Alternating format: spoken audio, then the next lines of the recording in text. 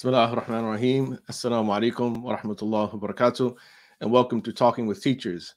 I'm your host, Dr. Abdullah bin Hamid Ali. And today we have a very special guest, Sheikh Yasir Fahmy. Sheikh Yasir Fahmy graduated from Rutgers Business School. And after working for a number of years in finance, he moved to Egypt, where he studied for 8 years at Azhar University. In his time at Azhar, he attained numerous ijazat and studied under many notable teachers, including Sheikh Ahmed Taha Rayyan. And in 2013, Sheikh Yasir Fahmy became the first American Azhari to teach in the renowned Al-Azhar Mosque. Now, Sheikh Yasir is one of my favorite khatibs. We hear his voice quite a bit in my house. My wife, she's constantly watching, of course, his talks, in addition to others like him. Sheikh Yasir is a very good friend, a very good person, a wonderful person, and hopefully we have a very good conversation with him. So we all can bring to the screen. Sheikh Yasir Fahmy. Assalamu alaikum wa rahmatullah, Sheikh. How are you? Wa alaikum assalam wa rahmatullah. How are you, Habib? Well, alhamdulillah, it's really good to have the opportunity to speak to you today. I really thank you for agreeing to take part in this podcast. No, it's my pleasure as always, alhamdulillah. And it's any time to spend with you is always a blessing, and I wish we had more time to do that. I haven't seen you in person in like a pretty long time. But inshallah, yeah, we definitely gonna have to remember that. Yes. I actually haven't seen much of my family on the East Coast since 2019. I did get the chance to see some of my siblings in January this year, just for an hour, but. Yeah. But alhamdulillah, hopefully I have to bring you over to the East Coast, inshallah. Yeah, or we do the opposite, bring you here, so we I'm gonna be in California in a couple of weeks, inshallah. Inshallah. Okay, inshallah. We need to talk about that afterwards, But Sheikh Yasir, I wanted to begin to start the conversation about you in particular. I wanted to talk about what's your journey and some background about your family, your upbringing, your journey to the study of Islam and scholarship and the things that you're doing. And of course, eventually we'll make it to hopefully talk about prophetic living as well, right? But we can sort of leave that, but right now when perhaps, who is Sheikh Yasir Fahmy? Who is Sheikh Yasir Fahmy? Whatever you think is appropriate, we'd like to hear what that is. Barakallahu feekum. And no false humility. I'm really not that interesting, but if you insist, I was born and raised in northern New Jersey. So I'm I kind of experienced much of the 80s and 90s as the fundamental upbringing that I had here in the West, and I was born into a family, in particular with my parents and my father, who were really committed to Islamic work. And I say that because it really does color so much of who I am today. And, I took it for granted growing up. I just kind of took it as a given, that, I was a part of a home where, establishing masajid and Islamic schools and so on was just something we did. Or my family was invested in and an active participant within. But then I realized, how much of a bubble I was in and how unique that was.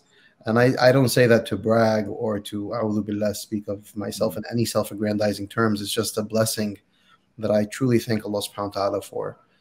And so, I remember my father tells a story that when I was born, he had a meeting at the house. And he told the brothers in the meeting, he said, listen, I'm just going to go give birth to this kid. I'm going to come back. Don't break the meeting. Just keep it going. So that really is kind of just to give you a flavoring, myself and my 7 siblings. Yeah. That's the world that we were raised in. And I think for the most part, I did grow up in a Muslim bubble, which is also another unique thing. It exists, but I didn't realize that I only really had Muslim friends and Muslim acquaintances for the overwhelming majority of my upbringing in the northern New Jersey area here until I went to Catholic school. So it was interesting that my father, who was the founder of the first Islamic school here, and one of the founders of the first Islamic school here, he decided, for a number of factors, to send us to a really rigorous all boys Jesuit Catholic school. Myself and my brother Muhammad, just the two of us. Yeah, and so in Catholic school, it really was an eye opener for me. I think in Catholic schools, up until that point, Islam was just something I did. I wasn't particularly, motivated to serve the way my father was. I wanted to play video games and, just hang out like the rest of us, watch the Fresh Prince of Bel-Air and stuff like everyone else, in the 80s and 90s. But then when I went to Catholic school, and this was obviously in a pre 9/11 world, in the early to mid 90s. This is the first time I was ever asked why I'm a Muslim, or what does it mean to be a Muslim, or why don't you do certain things? Why don't you have a girlfriend? Why don't you this? What is your theology? Like, what is your iman? What is your theology? Like, tell us about this. Because I ended up probably at that time studying more about Catholicism and having more scriptural study in the Bible than I did with the Quran. I had a very remedial engagement with the Quran, and just through my father and Islamic school, Islamic study, weekend, Sunday school. But then I'm in Catholic school, Jesuit Catholic school, which, by the way, the majority of my teachers were professors. Jesuits are very serious about their academic training. And so I was doing detailed analytical scriptural studies in my high school years, and that just put me in this space of, engaging my own personal tradition in a far more rich and meaningful way, because I was like, okay, here's what, Catholics believe in, Christians believe in, here's their theology. I remember my senior year in high school was just committed to the Trinity. We spent the entire year analyzing and distilling the Trinity from all the historical sources and secondary sources and so on. And I'm like, well, I need to study Islam. What does Islam say? What is Islam? What do I actually believe as a Muslim? So I think that, coupled with people sometimes talk about spiritual moments or experiences that kind of kickstarted certain things. For me, a big moment, I think that's the backdrop and the context, but a big moment that kind of propelled me into taking Islam very seriously from a devotional perspective was i'tikaf.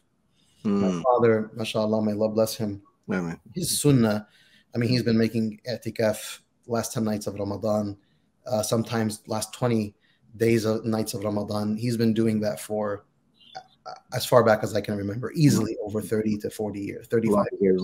Allah preserve him. I mean, I think you know him, and you. The next thing is interesting is that the moment I realized you were his son, it was just such an amazing moment. We were on Hajj. We made Hajj in 2015, I think it was, and we were in Arafat. As a matter of fact, there was a special. This is before the actual day of Arafat. This is prior to all of the everything starting. So they had a special. Somehow we had some sort of special dinner, right, in the at Arafat, and so we were talking, and he said something about like my son, my son, he's an imam in Boston. I said, what, your son? I said, I know your son, and then I looked at him, and I thought of his name as Fikri Fahmy. I said, oh. I said, really? So I said, subhanAllah. I just I blew up, just such an amazing moment, I should have known, so connected the dots a lot earlier, and there's some resemblance. And the thing about it too is that I actually met your father before I even met you, I believe, right? So because when I came home from overseas, 2001, I think maybe 2003, 2004, Brother Ghaidar and others, there's another brother, I forget his name, he was living in the UAE, Brother Anwar, they invited me to a program under an organization they started, I think it was called the Mishkat Institute. And your father was there at the program. I think it was part of one of the organizers too. And I remember an exchange we had at the end during the Q&A session. So he asked this question about, I've been hearing a whole lot about these problems between African Americans and immigrant Muslims for a long time. You know, so his question was like, what do I think? You know, what do you think? You know, we need to do in order to sort of like bridge that divide. You know, so and it really stuck with me, that question, and I remember the answer I gave too. But yeah, subhanallah, I just knew he was a very beautiful man, and I really took to him very early on, you know. But sorry to, you know, cut you off, but no. May Allah bless you. I mean, you know, subhanallah, may Allah bless him and my mother, and you know, I can't tell you like the stories that I have about people, because my father in the northern New Jersey area, and then like in like nationally, but from like the old school crowd, not from the younger crowd, but you know, I'll travel around and be in some random masjid, and an elderly, you know, ammu or uncle comes up and says, "Are you Fikri's son?" I'm like, "Yeah." And he said, "Oh, please give him my salam. I met him in the 60s or the 70s. We were together here." And then locally, he's known as Ammu Fikri. So I grew up, and my father, you know, he, mashallah, until today, he runs many of his own personal halaqat. He's not a scholar, by the way, just for the audience. He doesn't identify as a sheikh or an imam or anything. He's just a very sincere person who loves the Quran, and he loves the seerah of the Prophet sallallahu alaihi wasallam, and he loves people, you know, and he just kind of. And so I grew up in a context where people would come up to me, like for example, and say, "Hey, listen, there's this great halaqah that, you know, is run by Ammu Fikri. He's this guy. You should try to attend." I'm like, "Yeah, inshallah, I'll do my best." Like, they don't know it's your dad. Like, I mean, probably people who've been through his halaqat are in the thousands. Like you mentioned, Ghaidar and Alwar, these are all guys, mashallah. May Allah bless him and bless them. So anyway, you know, so that i'tikaf, my father, you know, so I because of Catholic school, we had Christmas off, and our Christmas vacation was a month and a half. So it was almost like a summer vacation, you know. So my father, the years where Christmas vacation and Ramadan overlapped, my father, I remember I was in my sophomore year, he said, he didn't really give me a choice. He said, "You're coming to i'tikaf with me." And I remember in that time, you know, sometimes like right now you travel around masajid in Ramadan, and mashallah, like you see a nice, vibrant youth presence. And you know, I saw this like this past Ramadan, traveling all over the place. I was like, mashallah, look at how many beautiful souls are here. I did it in Toronto. I did a talk at, you know, with ISNA Canada, and it was like midnight or 1 a.m. There was like 2,000 young people. I really, you know, blew my mind. But I grew up in a reality where it was like, I was the only young person, and there was like 10 or 15 ammus who were in the masjid, and ammus and uncles in the masjid. And so, you know, it was the most exhausting, I mean, I was their gopher, so it's like go pick up, run, clean, cook, everything, like do everything to serve these. But I'll tell you, you know, Allah's my witness, and I thank Allah subhanahu wa ta'ala for i'tikaf, because it means something very personal to me. It completely changed, you know, it was a critical catalyst in just changing my attitude towards Islam. You know, where I kind of started to really internalize what I saw modeled in my father and my parents around, you know, Islam, not just as something you practice or identify as, but something you are, something you live, something to be served. Islam is not, it's if you will, a project, and you have to work at it every single day, and you have to serve it every day, and you have to serve the cause. And, you know, that was like it was a switch. I mean, you know, I think there was a lot of obviously context that built into that, but then i'tikaf just switched something into me that made it where, you know, at the end of high school, I decided that I wanted to study Islamic studies. By the way, at that time, you know, I knew that Imam Zaid was overseas. You know, I didn't know you. You know, I didn't really know people. It wasn't a thing. Like, I didn't know people were studying overseas. And I knew, you know, the local sheikh we have, Sheikh Tanani, and, you know, some of the people, and I was just like, I just want to study this religion, you know. So locally, I had started to pick up on my Quran studies and Arabic language studies, and then I went to Jordan. So I went to Jordan in 2000, 99, 2000. I went there because of the advice of the local, you know, Sheikh Al-Thani, the local sheikh here, who's a PhD from Jordan. But all the Egyptians like, what are you doing? You know, you're Egyptian. You have to go to Azhar. You know, you know that's your. I have an Azhar story too when you're finished, right? Okay, yeah, absolutely. I didn't get to Azhar yet, but we'll get, that's definitely a big part of the story. But anyway, and my grandfather's actually one of the very well-known shuyukh of Al-Azhar, Sheikh Shabini, and his entire library was donated to the Azhar library, so there's a big section with my great-grandfather's library. But so I went to Jordan for a year, and that, you know, it was a beautiful experience. It was rich. It was tough. You know, it was tough as an American who had just graduated high school. I could tell you people were suspicious, like, what in the world are you doing here? Like, this is a young American guy coming to study Islamic studies in Jordan. Like, people weren't buying it. Like, you know? And then when I returned, the U.S. was like, what in the world were you doing over there? So it's like on both fronts, there's a lot of suspicion. Like, what, you know? So you were there for a year? So you were in Jordan for 1 year? I was in Jordan for a year. Yeah. Okay. I was in Jordan for a year.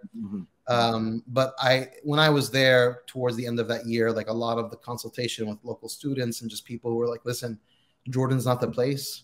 You got to go to Egypt. I mean, Jordan at that time, right now, it's a far more robust educational scene. At that time, you know, it was pretty sparse and barren. You had a few scholars that were really like amazing, but then access was a challenge. It was just it was difficult, you know, to negotiate that as a young student at that time. I mean, that's a whole other story. But point being is I decided to make the transition to Al-Azhar. But I ended up taking I would say it was like from the time I left Jordan to the time I made it to Azhar was around like 6 years, 7 years, because when I came back, you know, I was told like, hey, listen, you gotta be thoughtful about your future and all this stuff. And being an imam and is not easy financially and as a career. So you know, I was advised by many people, like get I don't want to say their names, but some are known, some are others. Just get what they told me was a just in case degree. I'm sure you've heard this, like exactly. Case, you know, and a lot of us can tell you this, like just in case, you know, I have something to fall back on. So I literally went and got my just in case degree. Went to Rutgers Business School, got a degree in finance and business and finance. I was going to ask you how you got into that. Yeah. So I mean, literally, I mean, just as I said, like it was, I basically opened up the because I had taken my SATs in high school, so and I had applied to all the universities I wanted to go to. I wanted to go to Columbia, and I got accepted, but I didn't do deferred enrollment to anything. I just kind of like I'm going overseas to study. Oh, okay. So when I came back, I had to, you know, actually go through the process of application enrollment. Alhamdulillah, I was able to go to Rutgers. Imam Zaid went, and there's a lot of alma maters from there. So anyway, ultimately, you know, I went down this path. I got into business and finance because I just opened up the manual. I was like, this is the most practical thing I can get. You know, something that I can leverage in any space. So what's meaningful? This degree. That was it. That was really the thought process.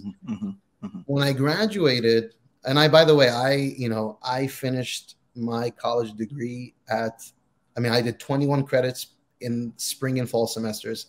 In the winter semester, I did 6 credits. In the summer, I did 12. So I was just trying to be done with this. Be done, right? Yeah. That's why people at that time period, they're like, "Wait, you were in Rutgers at that like these years?" I was like, "Yeah, like no." I was like, "Yeah," because I was never to be seen. I was just, I was just school and then back into the masjid or stuff like that. I really didn't want to be. I wanted to be done with it.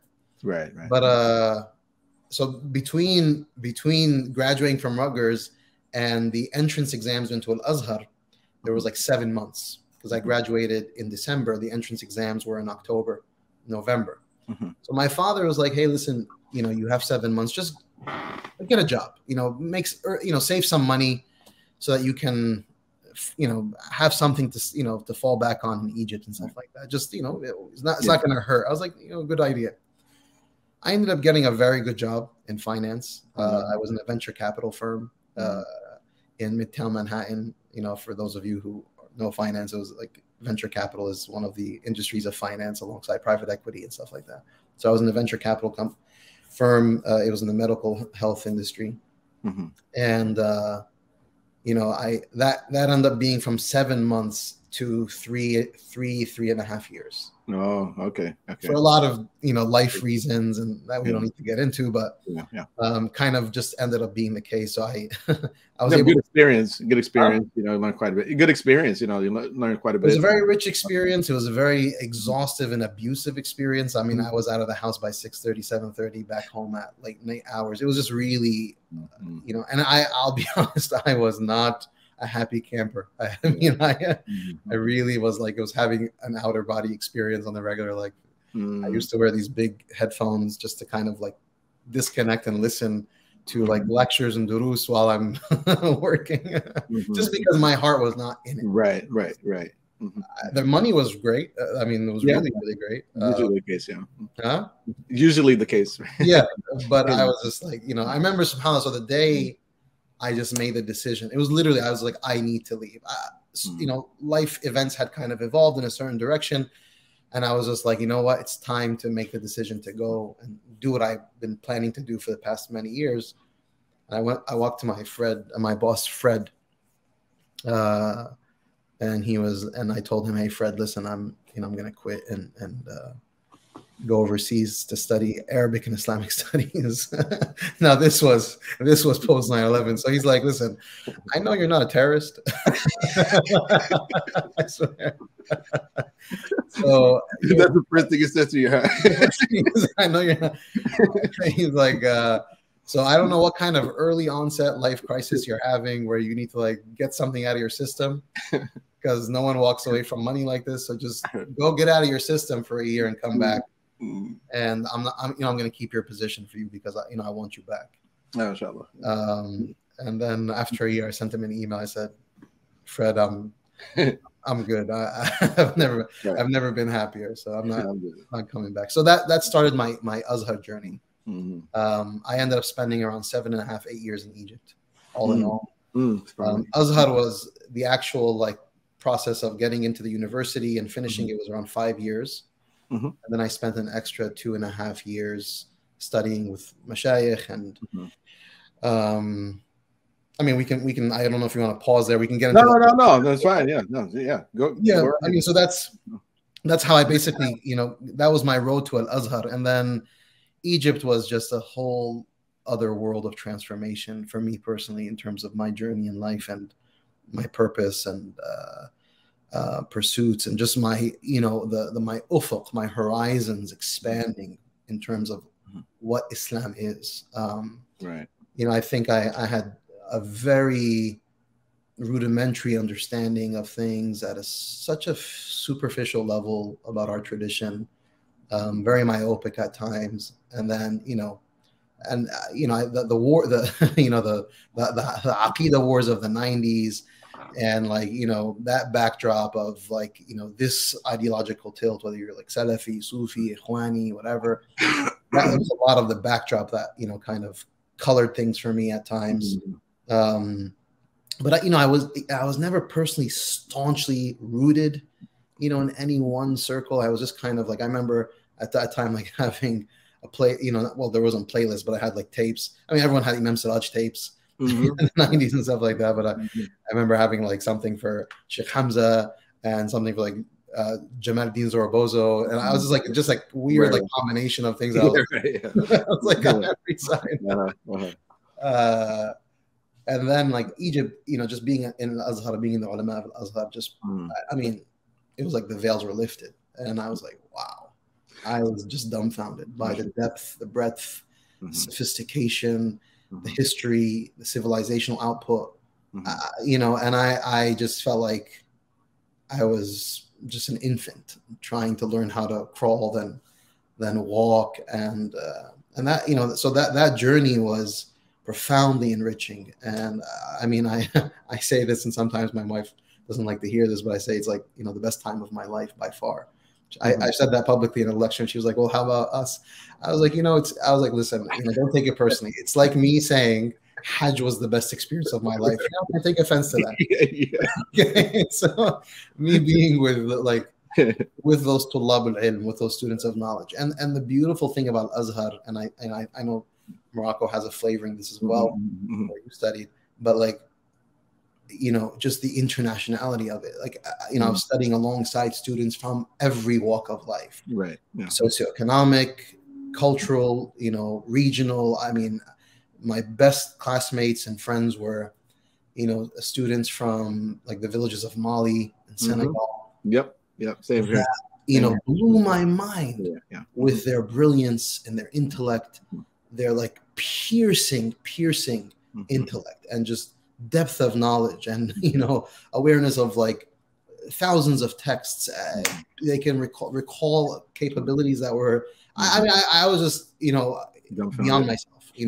Students from North Africa, students from the Caucasus, from Uzbekistan, Kazakhstan, and so I just being in that world, and I just feel like Allah subhanahu wa ta'ala blessed me beyond measure. I mean, I'm once again, none of this is self-aggrandizing or but I just felt like I am blessed to be here. I'm blessed to be around these individuals and to learn from them, because I was learning from everyone. I was learning from the teachers, and I was learning from the students. And I would argue at times I was learning from the students more than the teachers. Because sometimes the teachers, it's maybe a little bit of a job for them, especially if you're in a university campus setting. When you're outside and you have like a sheikh, a scholar, it's a very different reality. But then with the students, and you see their adab, you see their convictions, you see their commitment, you see their seriousness about study,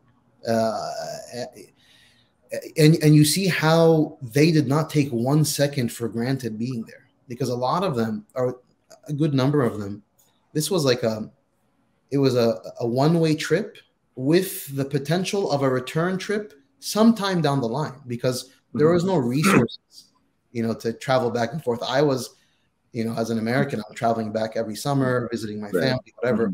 These students, they wouldn't see their families for, without exaggeration, 10 years. Some of them 15 years. They didn't see any of it. They didn't go back to their village once. Because there was only one possible return for them, which is when they're done. And I just, so it's like, how are we living the same reality? And we're classmates, and I'm studying, and we're sharing notes, and and I'm thinking to myself, man, I mean, what are we as Americans? Like, I just, I was having these existential moments, like, who am I?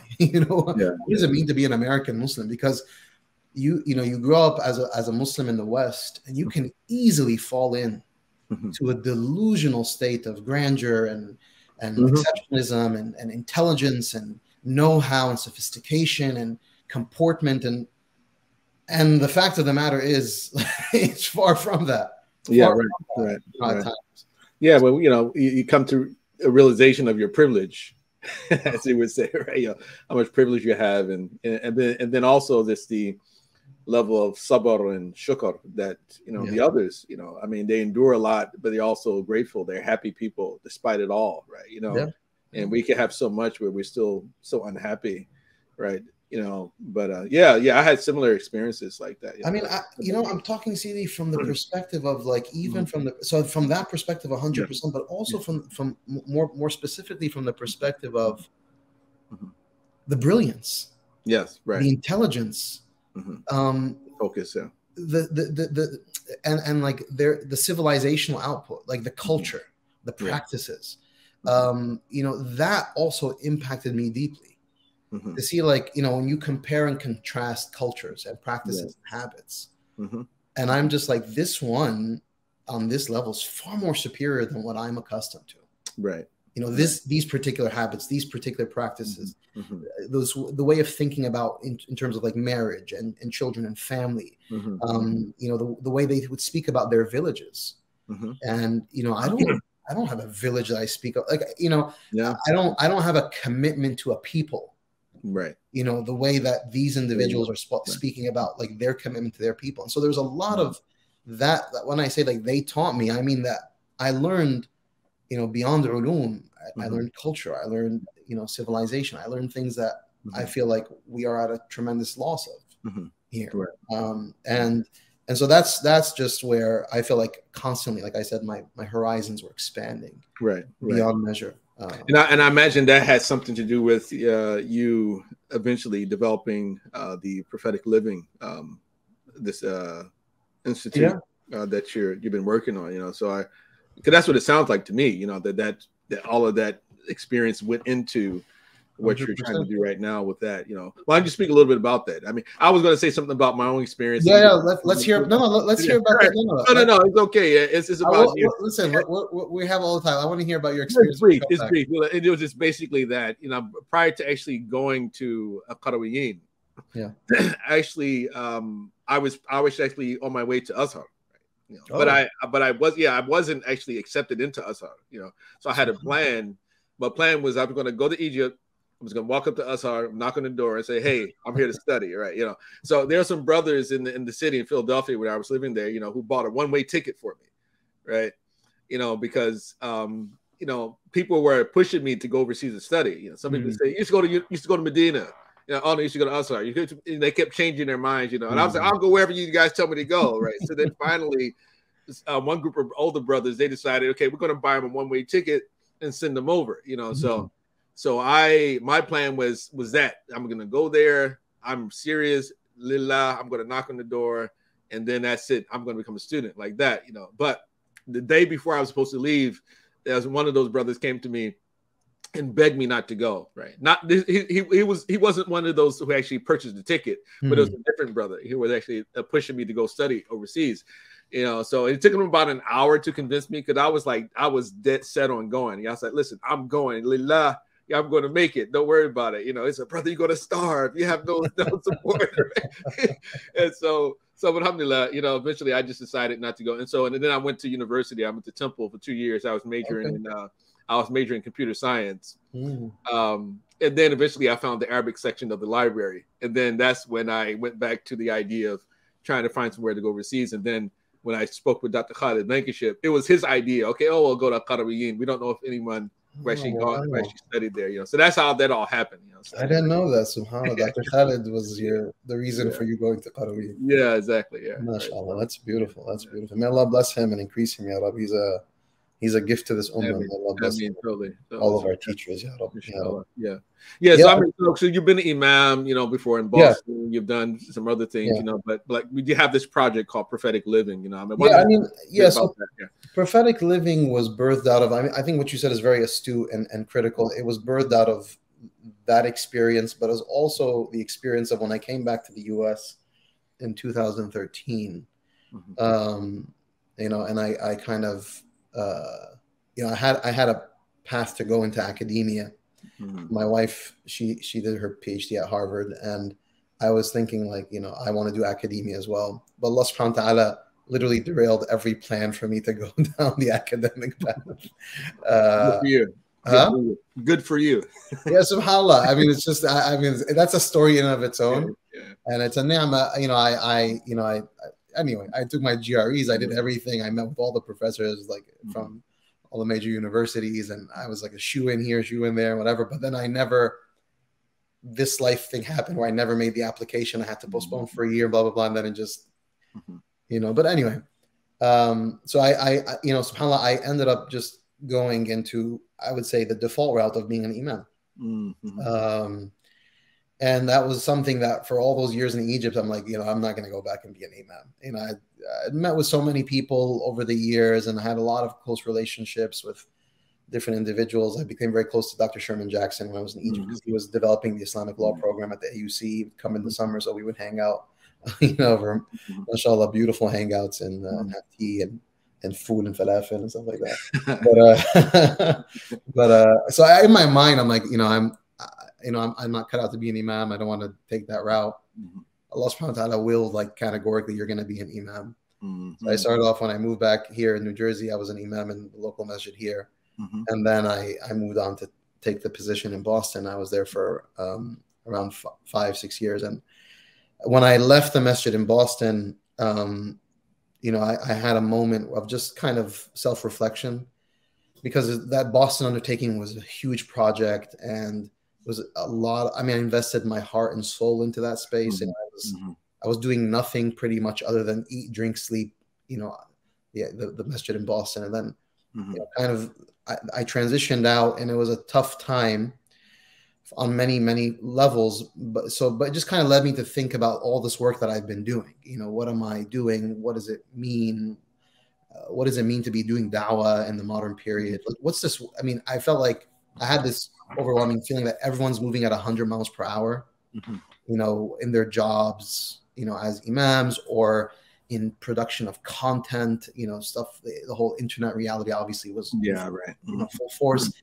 And I was thinking to myself, like, what does this all mean vis-a-vis like the average Muslim who's just trying to practice their religion? And just so taking all that, I ended up writing like is many pages, but just kind of reflection, something for myself, thinking about where are the major gaps in the American Muslim landscape, like what's missing from the equation, because we don't have a shortage of content that's produced and that's out there in the ether. But there seems to be a massive gap between the content, like the ilm and the amal, like the practice, and the average Muslim. Because at the end of the day, it's just like an average Muslim was going on the internet and like, whatever, like, like a Netflix thing, like just finding, okay, I'm interested in listening to this. I'll listen to this lecture, or get caught up in like, the algorithms that feed you a lot of like sensational back and forth, that kind of stuff. And I'm like, so I just felt because even in my experience as an imam in the masjid, although it was beautiful and rich and we had, people were coming and we had classes, but then I would sit in my office and people would come and say, I feel lonely.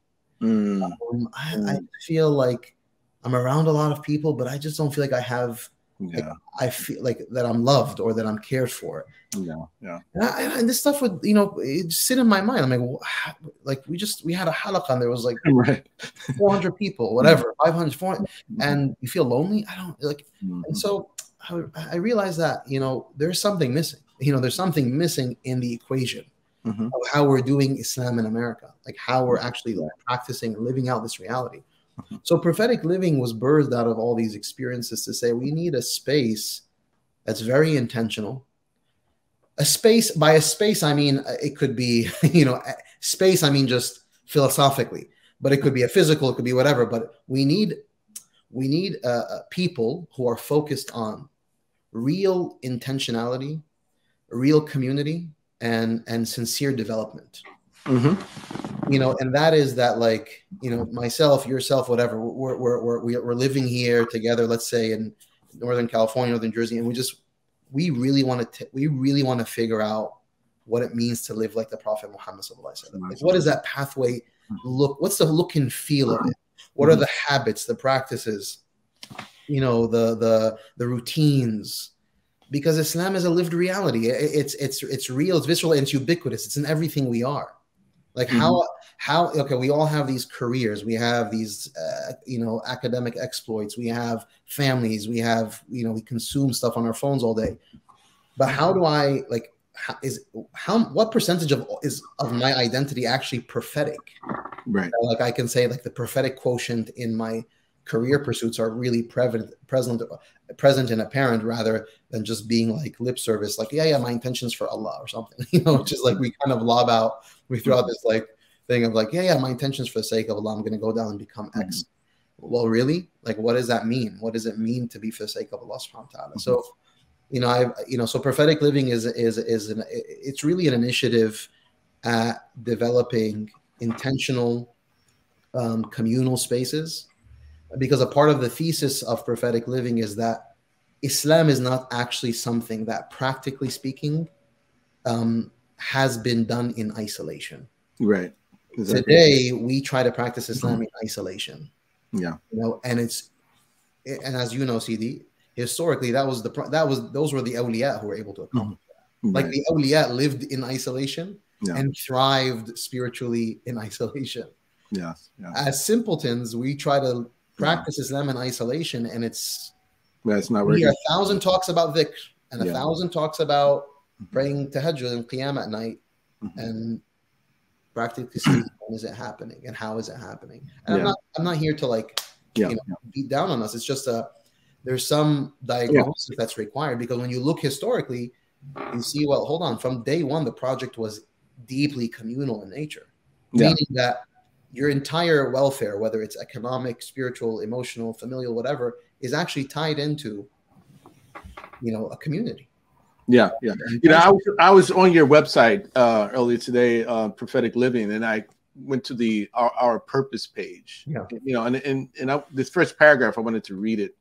Yeah. Because I think it sort of brings out some of what you just stated. So it says, Prophetic Living aims to develop thriving Muslim communities to follow the footsteps of our beloved Prophet Muhammad sallallahu alaihi wasallam, and center their lives around Allah through knowledge, worship, practice, service, and companionship. Through the intentional cultivation of prophetic lifestyles and communities, we strive to build strong foundations and practices to counter the modern trends of secularism and hyper-individualism that leave so many thirsty for spiritual nourishment. So that came to mind when I was listening to you speak, and it reminded me of the fundamental what seems to be a fact of like the difference between what we can call sort of new world culture as opposed to old world culture, right? So, and that sort of that disconnect or that sense of alienation that so many people seem to still feel, it seems to have a lot to do with the fact that we grow up in this Western culture, or the secular culture, we like to call it, or hyper individualistic culture. And because an entire family can be in the home, and everyone's using a device right nowadays, right? Everybody's has a phone or iPad, or has a television on. It's not enough, a whole lot of interaction. And how often do we actually spend time trying to get into one another's heads to try to really see what's really going on, if there are any needs, any emotional needs, psychological needs, So I definitely think that this is an extremely important project. May Allah subhanahu wa ta'ala grant you tawfiq and magnify the benefit from it. And subhanAllah, just connecting dots between my experiences and this, it's a lot of us now, because we've been habituated into these like isolated identities, we actually find it hard to interact with people. Like we find community challenging, and like, it's safe for me to be alone because I don't want to have to deal with this or whatever. Whereas viscerally, we need people. Like, so we're thirsting and crying out for people, attention and relationships and bonds and connections. But then we find it difficult because our muscles have waned. We have withered away. We don't actually, the communal muscle has weakened. And, it's a very funny but poignant experience that when I first moved to Egypt, and I remember sitting in one of my like first majalis of ilm, it was in Al-Azhar, and I walked in and I sat down, and then this Egyptian student came, and he literally was like so close to me that I could feel his breath on my neck and ear. Like, he was just this close, and he has his notebook out, and he's like looking, and he's leaning on my back, right? So, I'm an American, right? So I'm like, what do I want? What's happening there? So I'm like, I want my space. I want like a foot, 2 feet in every direction, like my personal space, right? That's a very American way to feel and think, right? And of course, like I'm just sitting there, and like everyone's squished together, and this guy is, and so I look at him, and I kind of like, as if I'm expecting him to understand what I'm saying. I'm telling him, hey, listen, can I just have? He's like. What do you want? He's kind of like, he's trying to focus on the class, and I'm more concerned about, hey, can you just give me like some space, some space. and those moments kind of like, they open up something in your, if you go home and think about it, like, he was so comfortable. It was so matter of fact. He's there to study. And you look at our tradition is always about like, get closer, get closer together. Hold on, like, bring the lines together. Sitting in the majalis, get closer, fill up the gaps. Isn't that our tradition? Right. And that's how I think about community today, because if we don't learn that we have actually developed really bad habits about how we think and feel about community, how we think and feel about people, and we're the collective suffering will maintain, because everything about our tradition tells us, Yadullahi ma'al jama'ah, like the aid and support of the divine is with the group. Like when you are with Allah, when you're with the group, then, and you're nestled within them, and you hold on to the rope collectively, then that's your your strong handhold of salvation. But if we continue to live in isolation, then we will continue to suffer. Yes, emotionally, spiritually, financially. You were mentioning earlier, how are people supposed to help each other if they barely know each other? If you don't really know what I'm going through, and I have no doubt that the overwhelming majority of humanity, not just Muslims, are good people. Meaning that if they really know that someone's close to them is struggling, and it means like they'll be the first one, like, hey, bro, here, take this, help this. Like, I got you. I'll take care of it. What do you need, right? But we don't even make ourselves, vulnerable enough to be known, and then to have others invested in us. Yeah. And we're not doing it obviously for others. And so, this is why for me, my team always talks about like you couldn't have chosen like a more like an easier project. Like, you can just pump out like you give lectures and talks. Yeah, right. Yeah. Yeah. It's listen, there I mean communal work is I'm sure as you know, it's the hard work, right?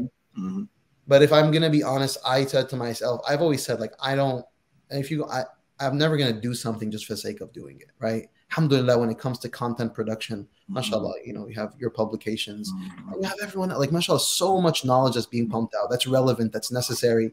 I'm sure obviously the Islamic library is always open for more, but then we have to think a bit more strategically, right? Who's doing the communal work, right? Who's doing the and by communal work, I don't just mean by imam of the masjid, because that's I mean that's a role, that's a responsibility. It's important. I'm not dismissing it. But I mean, like, we need now institution building, just as we have, like, we're building out masajid, we're building out academic institutions, we're building out like publishing companies, and these are all relevant and critical to the mosaic. Right. But there's like that real nitty gritty, like hard hitting communal work, which is like taking real people and making a real transformation. If you think of like Darul Arqam, like that's where the ethos, I think, of prophetic living orbits. Wallah. Right, mashallah. Yeah, I like to say sometimes that the best way to, or perhaps even the only way you can actually fully understand another person's culture is that you have to give up part of who you are. Right? In other words, like your moment about the guy leaning on your back. I had a moment like that in Morocco when one of my friends, we were standing out in public. He grabbed my hand. We were holding hands in public. I said, "Hold on," I'm looking around trying to say, "Hold on, anybody notice this?" Because if it was in Philly, that would have been a problem. It would have been over. So yeah. So Sheikh, you don't have any publications, any translations in the works? No, I have. I have a lot of stuff on the back end, nothing on the front end. Inshallah, when the time is right and I feel that it's suitable, then maybe some things will come out. Inshallah. Well, actually, I could talk to you all day, but I want to respect your time. Of course, I mean, stories. Storytelling is extremely important. How powerful storytelling can be, and so we've learned a bit about you. I mean, hopefully our audience, I've learned from this. Is there anyone that you in particular believe is not given his or her due, right? Who actually has had an impact on your life, or or just in general, someone you think that more people need to know something about, who you think could inspire them to be better people, right? It could be one of your teachers, it could be someone from the past, from the present. Is there anyone that comes to mind when you think about that? So, I mean, I would be dismayed if I didn't just on a personal level mention the Sheikh, who I think had so much to do with my personal development and growth. And there was many that, mashallah, I was blessed to be impacted by from really all walks of life. But one in particular that I must highlight, Sheikh Ahmed Rayyan, that's why he's in my bio. Sheikh Ahmed Ali Rayyan, rahmatullahi alayhi. He passed away around 2 years ago now.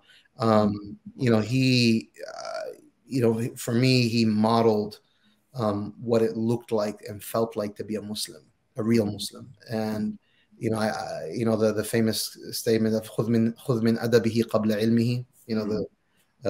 Of Imam, when Imam Malik's mother told her, when going to say Rabi' al-Ra'i, take from his comportment before you take from his knowledge. Right. That was Sheikh Rayyan for me. Sheikh Rayyan's also like Sheikh al-Malikiyya. He was like the Sheikh of the Malikiyya in that region. And he was a man of like impeccable adab. And I don't mean my adab just being like polite and kind. I mean, just I learned how to pray. Although I had prayed for decades, I learned from how to pray by just watching him pray. I learned how to make dhikr by watching him make dhikr. I learned how to study a book by watching him study a book. I learned how to teach by watching him teach. I mean, when we were studying Sharh al-Saghir, I was studying with him, in the masjid where Sheikh al-Davdir is buried. And Sheikh, for those who are listening, Sharh al-Saghir is one of the seminal texts in the Maliki madhab. And it's a very specialized text. And so sometimes, without exaggeration, it would be Tuesday at 3 o'clock or after us. And without exaggeration, sometimes there'd be 4 or 5 people there, sometimes 6. And I'll tell you, CD, he would walk in always dressed impeccably, always dressed impeccably. One of the reasons why I take my Islamic dress very seriously. I always dress, and I now I have taken, I've bought a lot of Moroccan, because the good thing about, Moroccans are generous because they have so many choices. Azhar is like one choice. It's the jubba, I remember, but like Morocco can fill your wardrobe. But also Morocco has a special place in my heart. But I mean, my point is, he would walk in impeccable in his dress, sit down, and you would think he's teaching 10,000 people with the seriousness and the commitment. He did not care. Sometimes his bigger classes, when he was teaching like Bukhari in Masjid al-Azhar, would have a couple hundred people, like them, or the room would be packed. Yeah. But it just didn't make any. You could tell it meant nothing to him. And so he colored so much of how I think about practice. Obviously, I mean, he is a big reason why I'm Maliki, because when I was choosing, I knew he existed, and I was told by other shuyukh that like the way you choose a madhab is that you have access to someone who can teach you. And that was the principal reason I took the Maliki madhab, because he was there. But so in terms of akhlaq and adab and so on, so I just would be remiss if I didn't mention him. But if you want like someone who is more like known, and I think someone who should be given far more attention in the modern era, is I think Sheikh Mustafa Sabri. Sheikh Mustafa Sabri, I think, is someone that Muslims should be far more familiar with, especially Muslims who are living in the modern era. He is the last one to hold the post of Shaykh al-Islam in the Ottoman Empire. So he was the last one to hold that particular post. He was born in Turkey, and he lived the majority of his life, or I would say more than half, in Turkey, and then until he was forcibly exiled, because he was someone who was staunchly engaging modernity in a very rich and scholarly and political way as well. Like, he was engaged on every front, if you will. And he, was dealing with Kemalism, like with the advent of Kemal Ataturk and the ideologies and philosophies that were governing that. And he famously said something that always stuck with me, is that he says when he was in Turkey,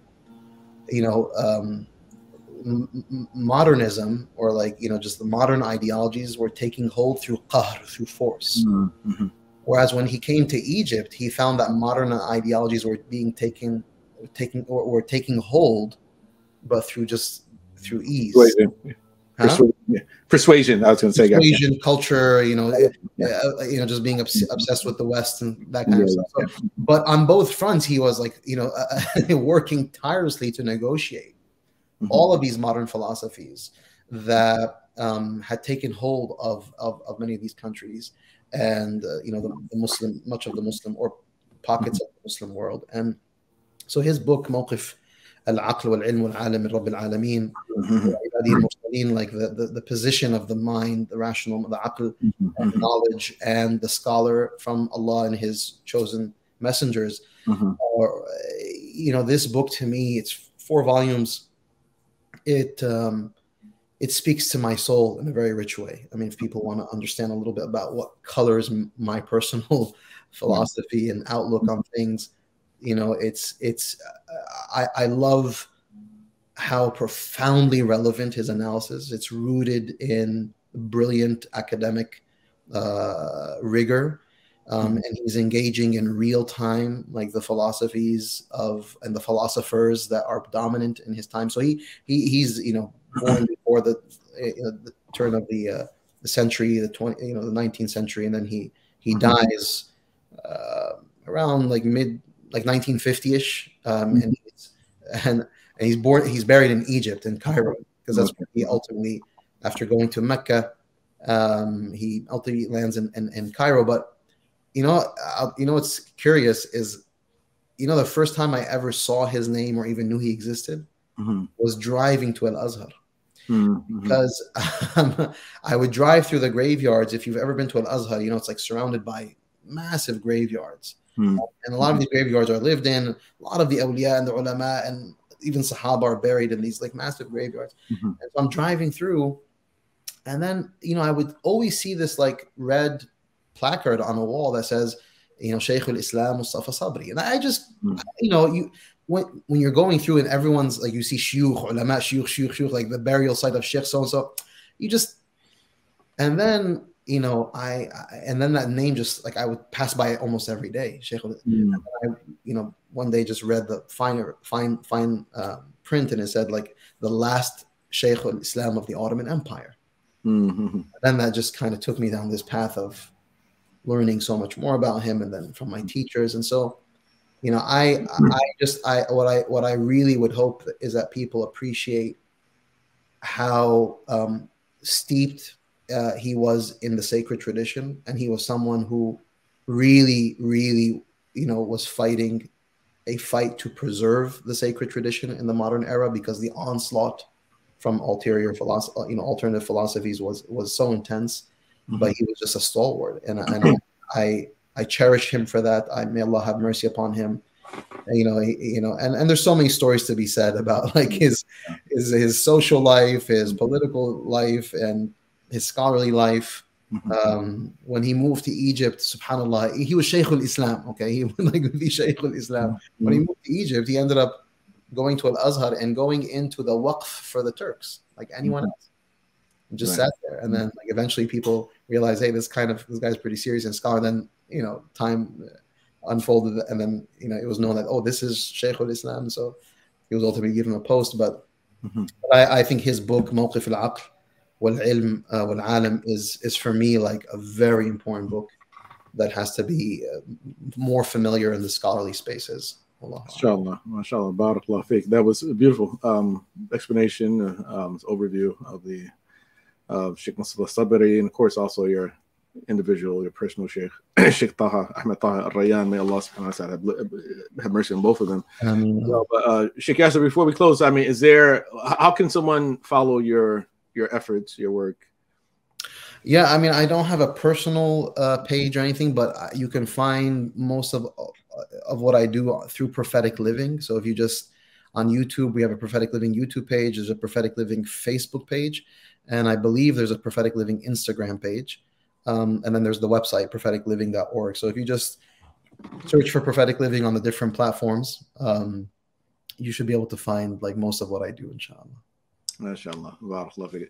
Thank Sheikh Yasir. Thank you for your time. Hopefully this won't be the last time. No, never, inshallah. My pleasure. Anytime. It's always a pleasure and always an honor. Barakallah fiqh for having me. Inshallah. Assalamu alaikum. Hopefully you enjoyed that episode. Don't forget to subscribe to our channel here on YouTube and Spotify. Looking forward to seeing you in the next episode. God willing. Peace. Assalamu alaikum wa rahmatullah wa barakatuh.